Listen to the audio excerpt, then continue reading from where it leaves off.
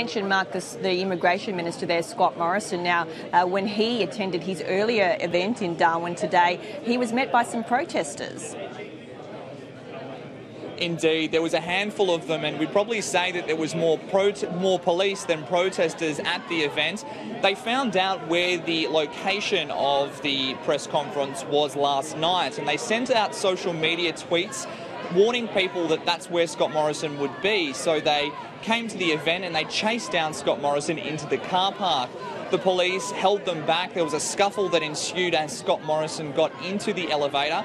And as he was leaving the event at the central CBD in Darwin, he was also met with the same protesters who were trying to get hold of Scott Morrison's car. And at one stage, we believe that one of them was hit by the car and fell onto the car. But as we understand so far, there's been no injuries from that scuffle.